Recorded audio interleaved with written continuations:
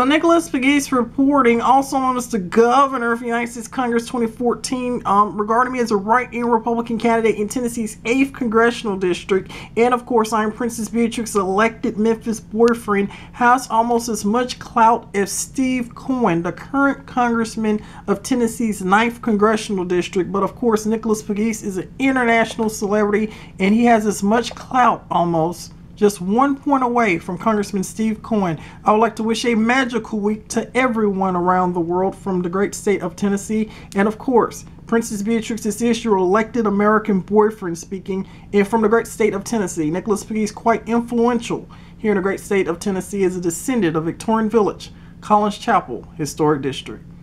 Nicholas Pegues reporting.